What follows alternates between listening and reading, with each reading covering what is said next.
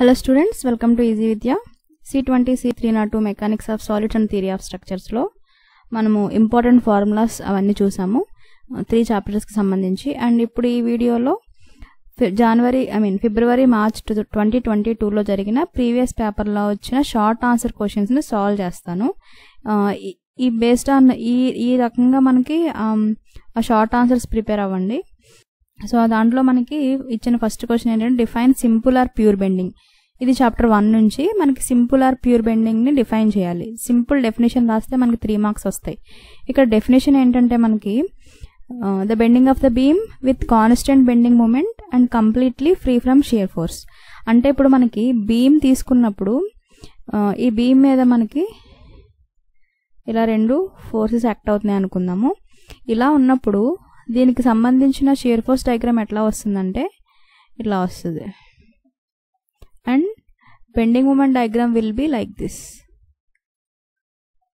ఇలా వస్తుంది. సో ఇప్పుడు ఇక్కడ ఏంటంటే ఈ పార్ట్ ఏదైతే ఉందో, ఈ మిడిల్ పార్ట్ ఏదైతే ఉందో ఇక్కడ ఎలాంటి షియర్ ఫోర్స్ లేదు. ఓకే, ఇది నెగిటివ్ షియర్ ఫోర్స్, ఇది పాజిటివ్ షియర్ ఫోర్స్. ఇక్కడ ఎలాంటి షియర్ ఫోర్స్ లేదు, అక్కడే కాన్స్టెంట్ బెండింగ్ మూమెంట్ ఉంది. ఓకే, ఆ పోర్షన్ మనం ఏమంటామంటే ప్యూర్ బెండింగ్ లేదా సింపుల్ బెండింగ్ అని చెప్పి అంటాం అనమాట. బెండింగ్ ఆఫ్ బీమ్ ఎట్లా ఉండాలి, with constant bending moment and no shear force అనమాట.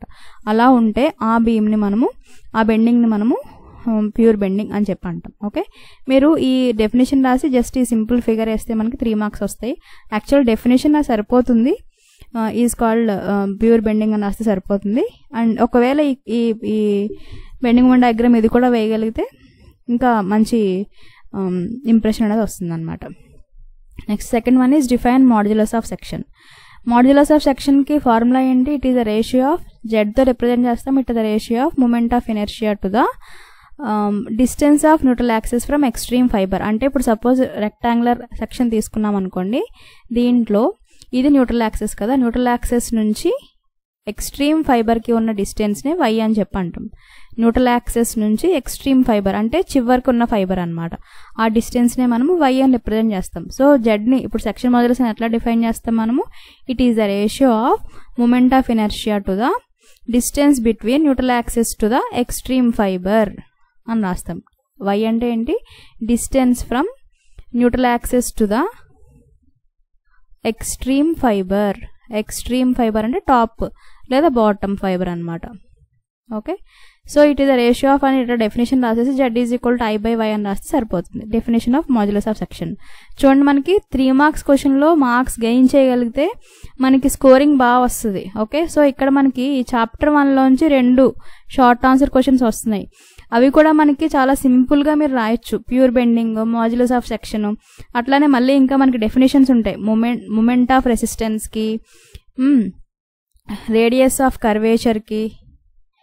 ఈ డెఫినేషన్లు కనుక మీరు గుర్తుపెట్టుకోగలిగితే ఈజీగా 3 మార్క్స్ గెయిన్ చేయొచ్చు అనమాట. ఓకే, రేడియస్ ఆఫ్ కర్వేచర్, ఇంకొకటి న్యూట్రల్ యాక్సిస్ డెఫినేషన్. ఓకే, ఇలాంటి డెఫినేషన్స్ మీరు చూసుకోండి. ఒక 4-5 డెఫినేషన్స్ ఉంటాయి అంతే. ఆ డెఫినేషన్స్ ని మీరు జాగ్రత్తగా బై హార్ట్ చేశారనుకోండి, మీరు ఆటోమేటిక్ గా ఈ మార్క్స్ అనేవి స్కోర్ చేయొచ్చు అనమాట. ఓకే, నెక్స్ట్ థర్డ్ క్వశ్చన్ ఏమి ఇచ్చారు? Calculate the maximum deflection for a simply supported beam of span 4 meters carrying N UDL of 3 kN/meter over entire span. Take a. ఇక్కడ మనకి క్యాంటిలివర్ ఇచ్చారు. క్యాంటిలివర్ యొక్క స్పాన్ ఎంత ఇచ్చారు? 4 meters ఇచ్చారు. Okay, and it carries an UDL of 3 kN/meter. ఇప్పుడు ఏం అడుగుతున్నారు? మాక్సిమం డిఫ్లెక్షన్, సారీ ఇది క్యాంటిలివర్ కాదమ్మా, వాడు అడిగింది సింప్లీ సపోర్టెడ్ బీమ్ అడిగారు. ఓకే, సింప్లీ సపోర్టెడ్ బీమ్ ఇచ్చారు. సింప్లీ సపోర్టెడ్ బీమ్ కి UDL 3 kN/meter. ఓకే, లెంగ్త్ వచ్చేసి 4 meters ఉంది. EI వాల్యూ కూడా ఇచ్చారు. మాక్సిమం డిఫ్లెక్షన్ కి ఫార్ములా ఏంటి? సింప్లీ సపోర్టెడ్ బీమ్ లో 5WL/4/384 EI WiMAX formula. Okay, దీంట్లో మనం వాల్యూ సబ్స్టిట్యూట్ చేయడమే. 5 into W ఎంత? 3 kN/meter. L ఎంత? 4 meters square. 4 power 4 meter power 4. L power 4 కదా, L అంటే 4 meters. by 384 into EI ఎంత 40,000 kilonewton meter square. Okay, so just calculation చేసుకుంటే సరిపోతుంది. కిలోన్యూటన్ క్యాన్సిల్, ఈ మీటర్ స్క్వేర్ దీంట్లో ఒక మీటర్ టైమ్స్ పోతుంది. So 5 into 3 into 4 power 4 by 384 into 40,000 వేస్తే ఎంత వస్తుందో అన్ని మీటర్స్ అన్నమాట. 5 into 3 into 4 power 4 divided by 384 divided by 40,000. 2.5 into 10 to the power of minus 4 metres వచ్చింది. దీన్ని ఎంఎంలోకి మార్చుకోవాలి అంటే ఇంటూ 10 క్యూబ్ వేసాం అనుకోండి 0.25 mm. ఓకే, సో ఇట్లా మీరు వైమాక్స్ అనేది ఫైండ్ అవుట్ చేసి మ్యాక్సిమం డిఫ్లెక్షన్కి ఫార్ములా అయితే మనకి ఫార్ములా తెలిసి ఉండాలి. ఓకే, ఇదే ప్లేస్లో క్యాలిక్యులేట్ మ్యాక్సిమం డిఫ్లెక్షన్ అని కానీ క్యాలిక్యులేట్ మ్యాక్సిమం స్లోప్ అని కానీ ఇవ్వచ్చు. అలానే ఇక్కడ బీమ్ కూడా సింప్లీ సపోర్టెడ్ ఇవ్వచ్చు, క్యాంటిలివర్ కూడా ఇవ్వచ్చు, లోడింగ్ కూడా సెంట్రల్ పాయింట్ లోడ్ కూడా తీసుకోవచ్చు. సో మనకి ఏంటంటే ఇక్కడ మీరు ఒక టేబుల్ గుర్తుపెట్టుకుంటే బెస్ట్ అనమాట. అదేంటంటే ఇది ఇక్కడ ఎరేస్ చేస్తున్నాను ఒకసారి. ఒక చిన్న టేబుల్, ఈ సెకండ్ చాప్టర్కి సంబంధించి టేబుల్ గుర్తుపెట్టుకుంటే మంచిది ఇన్ కేస్ మీరు ప్రాబ్లమ్ సాల్వ్ చేయడానికి. సో అదేంటంటే మనకి 4 టైప్స్ వస్తాయి: cantilever with point load, cantilever with UDL, full UDL. Okay, next simply supported beam with central point load, simply supported beam with UDL. Okay, ఎప్పుడు కూడా point లోడ్ని పీతో చూసుకోండి, ఈ యూడిఎల్ని W/M అనండి. అన్నిటికీ లెంగ్త్ ఎల్ఏ. సో ఇప్పుడు ఇలాంటి 4 బీమ్స్కి ఆల్రెడీ మీకు ఇలాంటి 4టికి simply supported beam, క్యాంటిలివర్స్కి maximum bending మూమెంట్కి shear ఫోర్స్కి formulas చెప్పాము. అట్లానే ఇప్పుడు theta max and why max అంటే స్లోప్కి, మ్యాక్సిమం స్లోప్కి అట్లానే మ్యాక్సిమం డిఫ్లెక్షన్కి ఫార్ములాస్ అనమాట. మొత్తం 8 ఫార్ములాస్ వస్తాయి.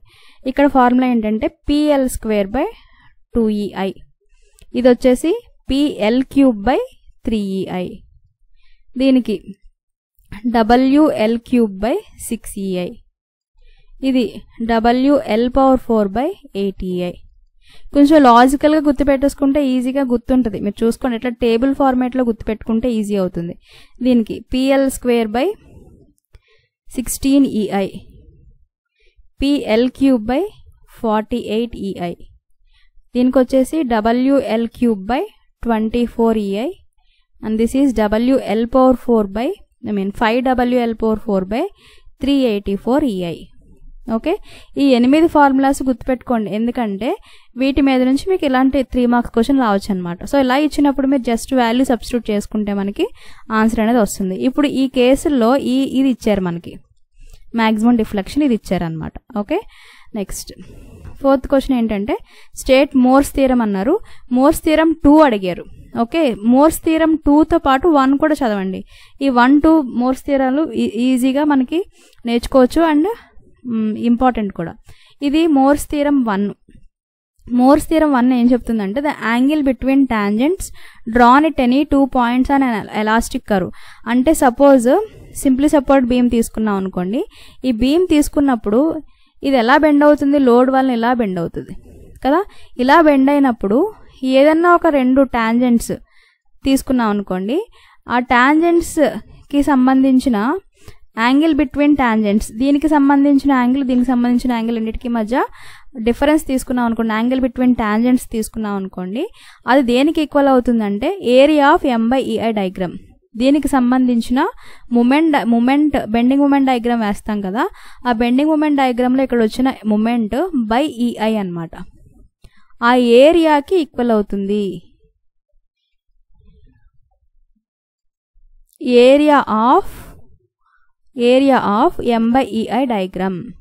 ఓకే, అంటే మీరు బెండింగ్ మూమెంట్ డయాగ్రామ్ వేసేసి దాని ఏరియా తీసుకుంటే బై EI వేస్తే మనకి ఆటోమేటిక్గా స్లోప్ అనేది వస్తుంది అనమాట.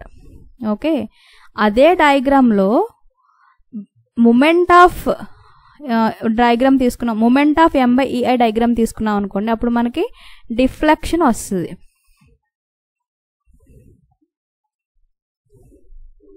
మూమెంట్ ఆఫ్ M/EI డయాగ్రామ్ తీసుకోవాలి. Deflection at any point is equal to the moment of M/EI diagram. Okay, ఈ రెండు డెఫినేషన్స్ చాలా కేర్ఫుల్గా మీరు చదవండి. ఇది మోర్స్ థియరం 1, ఇది మోర్స్ థియరం 2 అనమాట. ఓకే, మోర్స్ థియరం 1 అనేది మనకి స్లోప్ని తీసుకొస్తుంది, మోర్స్ థియరం 2 వచ్చేసి డిఫ్లెక్షన్ని డిఫైన్ చేస్తుంది అనమాట. ఓకే, సో ఈ డయాగ్రామ్కి ఇప్పుడు మూమెంట్ బిట్వీన్ 2 పాయింట్స్ మనకి మూమెంట్ కావాలనుకోండి, ఈ 2 పాయింట్స్కి మధ్య తీసుకుని దీనికి మూమెంట్ ఆఫ్ ఏరియా తీసుకుంటే ఆటోమేటిక్గా మనకి డిఫ్లెక్షన్ వస్తుంది అనమాట. ఓకే, అవన్నీ మోర్స్ థియరం ప్రకారం మనం సాల్వ్ చేయడం, మనకి ప్రాబ్లమ్స్ ఉన్నాయి. మనం ఆ చాప్టర్ నేను చెప్పలేదు, మీరు మోర్స్ థియరం మాత్రము జాగ్రత్తగా చూసుకోండి. ఓకే, నెక్స్ట్ 5th క్వశ్చన్ వచ్చేసి Euler's and Rankine's formulas రాయమన్నారు. Euler's formula మనకు తెలిసిందే కదా, PCR is equal to π²EI/LE². Okay, so ఇది Euler's formula, Euler's crippling లోడ్కి formula లేదా క్రిటికల్ లోడ్కి ఫార్ములా. ఇక్కడ పై అంటే నార్మలే, ఈ అంటే Young's modulus. Okay, I is moment of inertia, LE is effective length. Okay, next అది ర్యాంకిన్స్ ఫార్ములా అడిగారు. Rankine's formula is equal to FC×A/1 + alpha into LE²/R². Okay, so ఇక్కడ FC అంటే అలోవబుల్ కంప్రెసివ్ స్ట్రెస్, ఏ అంటే area of the section, alpha is Rankine's constants. ఇవన్నీ మీరు రాసేస్తే మనకి ఈజీగా 3 marks వస్తాయి. యాక్చువల్గా ఇక్కడ రైట్ అనే అన్నారు, రైట్ యూలర్స్ ఫార్ములా అన్నారంటే ఈ ఫార్ములా రాస్తే సరిపోతుంది, బట్ ఇవి కూడా మీరు రిప్రజెంట్ చేయగలిగితే ఇంకా బెటర్. LE అంటే ఎఫెక్టివ్ లెంగ్త్, R అంటే radius of gyration. Okay, next list the 3 forces acting on a dam అన్నారు. డ్యామ్ మీద యాక్ట్ అయ్యే ఫోర్సెస్ ఏంటి? సెల్ఫ్ వెయిట్ యాక్ట్ అవుతుంది, హారిజాంటల్ వాటర్ ప్రెజర్ యాక్ట్ అవుతుంది, ఈ రెండింటికి సంబంధించిన రిజల్టెంట్ యాక్ట్ అవుతుంది.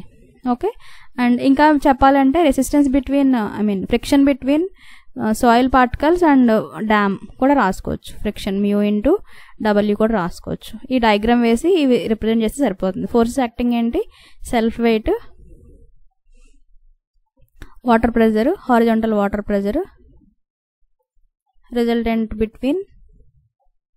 Resultant of self wait and water pressure, ఇవి రాస్తే సరిపోతుంది. నెక్స్ట్ 7th ప్రాబ్లంకి సంబంధించి calculate horizontal water pressure per metre length acting on a ట్రెపీజాయిడల్ dam of base 6 meters, top it 3 meters, ఇది 3, ఇది 6, హైట్ వచ్చేసి 10 meters డ్యామ్ హైట్, వాటర్ వచ్చేసి 9 meters వరకే ఉన్నాయి on it's vertical face. Okay, so horizontal water pressure అడుగుతున్నారు. Horizontal water ప్రెజర్కి formula 12WH², 12 × 10 తీసుకుంటాము. ఇది self weight of specific weight of water 10 తీసుకుంటున్నాము, హైట్ వచ్చేసి 9². ఓకే, ఇది సాల్వ్ చేస్తే వచ్చే వాల్యూనే మనకి Nm/m²లో వస్తుంది, అదే మనకి ప్రెజర్ అవుతుంది. ఓకే, kN/m²లో వస్తుంది, ఎందుకంటే ఇది వచ్చేసి kN/m³ ఉంటుంది. Okay, just P = 12WH² వేస్తామన్నమాట. Next sketch the BMD for fixed beam loaded with point load at mid span of length L. అంటే ఇది L/2, ఇది L/2. ఇలా ఇచ్చినప్పుడు దీనికి బెండింగ్ మూమెంట్ స్కెచ్ చేయమంటున్నారు. ఇది ఏమవుతుందంటే ఈ లోడ్ వల్ల మనకి నార్మల్గా వచ్చే బెండింగ్ మూమెంట్ డయాగ్రామ్ ఇట్లా ఉంటుంది కదా, ఈ ఫిక్స్డ్ వల్ల ఫిక్స్డ్ ఎండ్ మూమెంట్స్ అనేవి ఇలా వస్తాయి. ఓకే, ఇదే డయాగ్రామ్, బెండింగ్ మూమెంట్ డయాగ్రామ్. ఇది వచ్చేసి PL/8 అవుతుంది, ఇది ఈ డిస్టెన్స్ కూడా PL/8 అవుతుంది. ఓకే, ఇదే మనకి BMD for fixed beam. Just ఈ డయాగ్రామ్ వేస్తే 3 మార్క్స్ వచ్చేస్తాయి. Next calculate static ఇండిటర్మినసీ of proper cantilever fixed beam and 2-span continuous beam. Degree of static ఇండిటర్మినసీ formula ఏంటంటే number of reactions minus number of equilibrium equations. Okay, equilibrium equations మనకి ఎన్ని ఉన్నాయి? 3 ఉన్నాయి. Static equilibrium equations 3. ఏంటవి? Sigma H is equal to 0, sigma we is equal to 0, sigma M is equal to 0 కదా. 3 ఈక్వేషన్లు ఉన్నాయి మనకి. ఇప్పుడు ఫస్ట్ కేసు తీసుకుందాం. ప్రాపర్డ్ క్యాంటిలివర్ తీసుకున్నప్పుడు దీంట్లో మనకి ఎన్ని రియాక్షన్స్ వస్తాయి? ఫిక్స్డ్ సపోర్ట్ దగ్గర 3 రియాక్షన్స్ వస్తాయి, ప్లస్ ఈ ప్రాప్ రియాక్షన్ ఒకటి 4. మొత్తం ఎన్ని రియాక్షన్స్ ఉన్నాయి? 4 మైనస్ మనకున్న ఈక్వేషన్స్ అన్ని 3. కాబట్టి స్టాటిక్ ఇండిటర్మినసీ 1 అవుతుంది. Next second case fixed beam తీసుకున్నప్పుడు ఇక్కడ 3, ఇక్కడ 3, మొత్తం ఎన్ని వచ్చాయి? 6 మైనస్ 3. సో 3 మనకి ఇక్కడ స్టాటిక్ ఇండిటర్మినసీ అవుతుంది. 2 స్పాన్ కంటిన్యూస్ బీమ్ తీసుకున్నప్పుడు ఒక రోలర్ సపోర్ట్, 2 రోలర్ సపోర్ట్స్ ఇట్లా వేసుకుంటాం.